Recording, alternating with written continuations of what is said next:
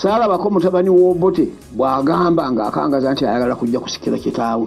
Saalabako ku mutabani wa Amini bw'avaayo ng'akangaza nti ayagala kusikira kitaawe. Naye ate olwaleero Muhoozi asinza amaanyi naffe ffennyini bannannyini kuleeta lutalo gwe twasanga ng'ali mu Nasale wano Kampala Parent. You don't really want to miss on this story. The former minister without portfolio, Honorable Alhaj Abdul Naduli, is back in the news, and he's not happy on a number of issues that we're gonna break down in this story. I'm coming up with the details.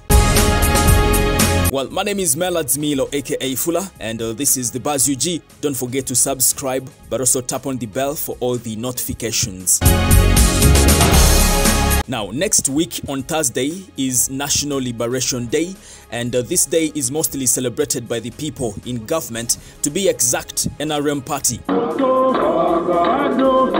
One of the fighters who brought this government to power, Mzee Abdul Naduli, says there's no need to celebrate this day because what led them to the bush to fight, like abductions, extrajudicial killings, and many others, are still happening today in President Museveni's government. Aba NRM abategeera nga bwentegeera okujaganya kuno kujja kubanga kujja kutunyega.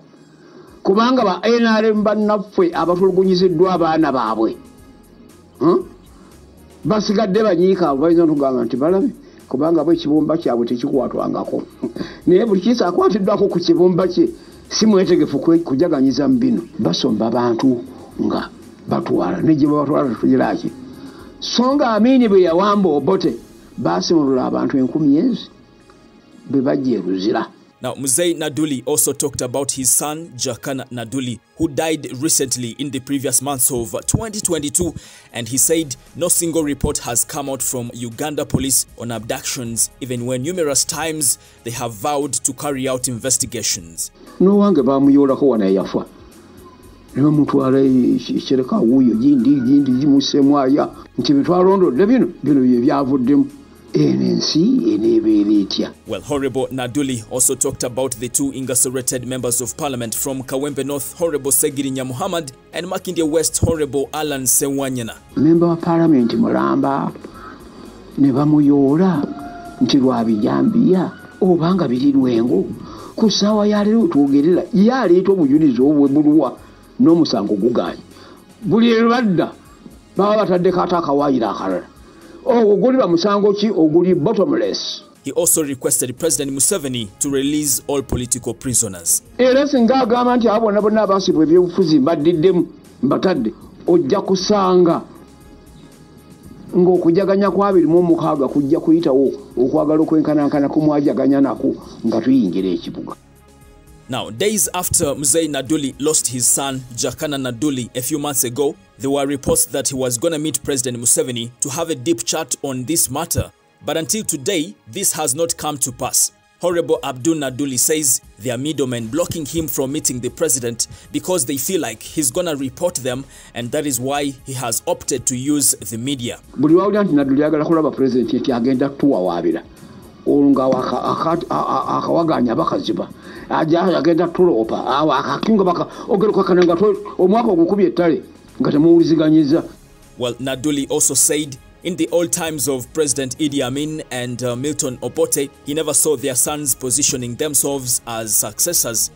But today, President Museveni's son, General MK, has publicly vowed not to stop eyeing the top seat until he's in total control of the country. Saalabako mutabani w'Obote bw'agamba ng'akangaza nti ayagala kujja kusikira kitaawe. Saalabako ku mutabani wa Amini bw'avaayo ng'akangaza nti ayagala kusikira kitaawe. Naye ate olwaleero Muhoozi asinza amaanyi naffe ffennyini bannannyini kuleeta lutalo gwe twasanga ng'ali mu Nasale wano Kampala Parent. We all remember last year, General MK, through his Twitter handle, threatened to crush journalists who like to abuse him, and he said he's going to crush them when he's finally the president. but Naduli questioned what type of a leader is that.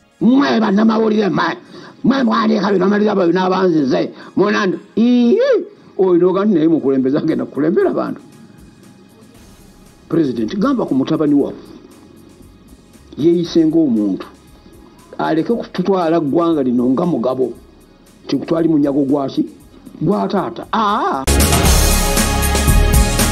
Well, there you go. That is the big man, the former minister without portfolio, Alhaj Abdul Naduli. I don't know what you think about his remarks, but in case you have anything on your mind, just put it down in the comment section. But most importantly, subscribe and also tap on the bell for all the notifications. My name is Melads Milo, aka Fuller, and it's a bye for now. Thank you.